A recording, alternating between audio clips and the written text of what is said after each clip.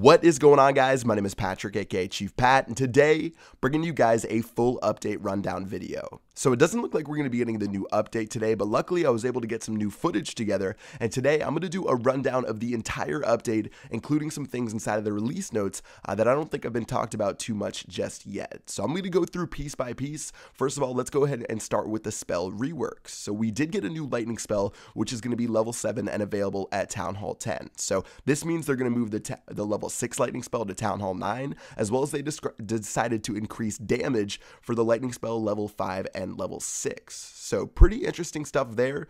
Gonna be difficult for them to try to get lightning spells back in the meta, but it looks like lightning bolts are also going to strike closer together, which means if you're dropping your lightning spells on a single building, it's actually going to be way more accurate and theoretically do a lot more damage. So next up for spells, let's talk about the poison spell. Personally, one of my favorite changes inside of this update, they changed it to where the poison spell isn't going to do a flat amount of damage. It's actually going to scale up the longer the troop stays inside of the poison. So for troops like witches and wizards, which are sort of useless now inside of the defenseless clan castle with the current poison spell, it made it really hard to use anything but dragons or lava hounds. But now wizards and witches, they're going to be able to survive a little bit longer because the poison spell isn't so strong in the very beginning. And then troops like dragons and lava hounds, they're actually going to take significantly more damage if they sit in the poison spell for too long. So hopefully this change makes it so it's a little bit more diverse inside of the defensive clan castle, but we'll have to see the result after people test it out and find out what's the best inside of the CC.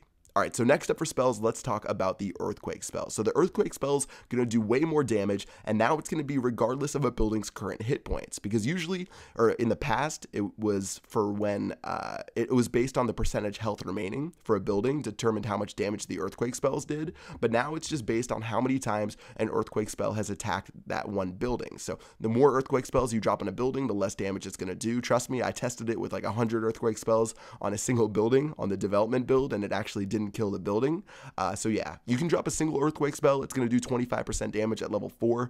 Even against the Town Hall or the Builder Hut, it's the same amount of percentage points. And yeah, it should be pretty interesting to see how people use Earthquake spells now that this change is in the game.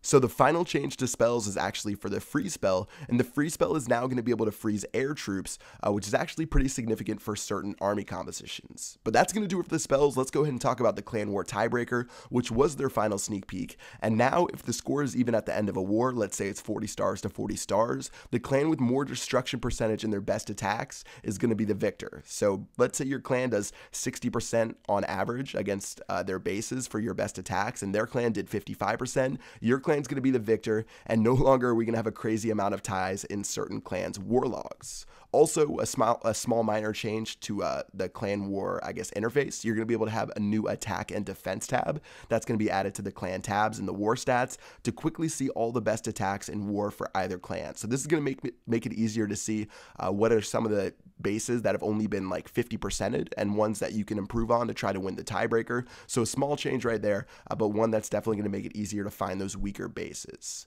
Also, for sneak peek number 3, they did announce a change that a lot of people have been looking for, and that's that finally the level 11 walls are going to get a new look and not look like they're sticking out of nowhere and don't even belong inside of the game. The level 11 walls are a little bit oranger now, or I guess way oranger, and they're actually being called the magma walls, so looking pretty good, and definitely anything is an improvement over the old walls. Speaking of walls, 25 more walls have been added to Town Hall 10. Makes sense since they didn't add any new walls when the air sweepers came out and a couple of other things, so that's definitely going to change up the bases a little bit. And finally, there were a couple other game balancing notes inside of the release notes, including that lava hounds can no longer target air troops. So again, you can see that the lava hounds and dragons got a pretty big nerf inside of the defensive clan castle for this update, whether it's the poison spell scaling up damage, whether it's the free spell now being able to freeze those troops inside of the air, and then finally, lava hounds are no longer able to target air troops, so it should change up the clan castle meta a lot, and I'm pretty interested to see what people use inside of their clan castle. Also, something that I saw inside of the notes that I didn't have a great chance to test out was that attacking troops will now engage defending troops from further away. Now, hopefully they didn't go back to the past where your Archer Queen would run all the way across a base just to take out a single skeleton. The developers promised me it's not like that, but it should change it to now where your troops aren't all spread out and sort of being assassinated by some of the defensive clan castle troops, and it should be interesting to see how this change affects the game. Other small changes, Titan 3 and Titan 2 leagues are now going to be able to buy a 1-week shield from the shop. This is because they want to see more people up in Titan 1 and Legend League. And finally, the Army Overview button is now going to be visible from the Clan War map. So that's going to do it for this update. Looks like this one's going to be a pretty small one. And like I said previously, that's because there's going to be an announcement at ClashCon on October 24th of next month, because that's where they're going to be announcing the next update, which is supposed to be huge from what they are saying. So this one was sort of just a tune-up and something to keep people occupied in the meantime with all these different spell changes and a couple of other things thrown in there as well. So yeah, that's going to do it for this video. Hope you guys enjoyed it. Let me know what you guys think about the update with a comment in the comment section below. Hopefully the update comes out tomorrow, but we'll have to see. But yeah, that's going to do it for this video. Hope you guys enjoyed, and I will see you guys later. Peace out.